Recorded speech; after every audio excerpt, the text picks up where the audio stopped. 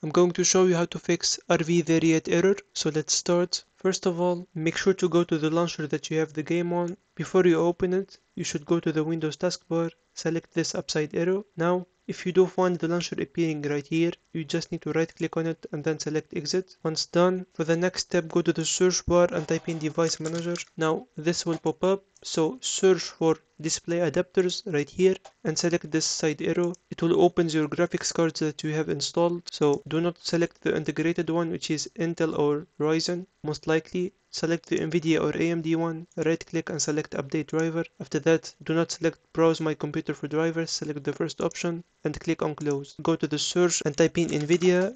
Of course, if you do have an NVIDIA graphics card, select the NVIDIA app or the AMD app depending on what graphics card you have. Now this will open, so make sure to sign up with an account if you don't have one. Then go to the drivers icon appearing in the left menu, click it and then select the install or download button in the right here. After that, select Express or custom installation and simply click on the continue button in order to update your driver. Now after doing that, go to the settings in the left menu. From here, you need to deselect or turn off the NVIDIA overlay. After that, go open the Steam launcher or the launcher that you have the game on. So go to the left menu and select the view option and then click on library. From here, you need to look for the game. So once you select it, for example, you need to click on this gear icon appearing, which is manage, and then select properties. Now what you need to do, go to the launch options command appearing right here and type in exactly like this -dx11. Once done, go to installed files right here and then select verify integrity of game files. That way any corrupted or missing file that is responsible for the issue will be safely fixed without the need to install the game from the start. You just need to wait for the process to finish. Alternatively, you should go to the Windows icon, go to settings. Now once done, go to the left menu and select Windows Update. After that, make sure to select check for updates or download and install all of the updates. If you do have any failed updates, select retry all. And if you are stuck on a loop, you should just go to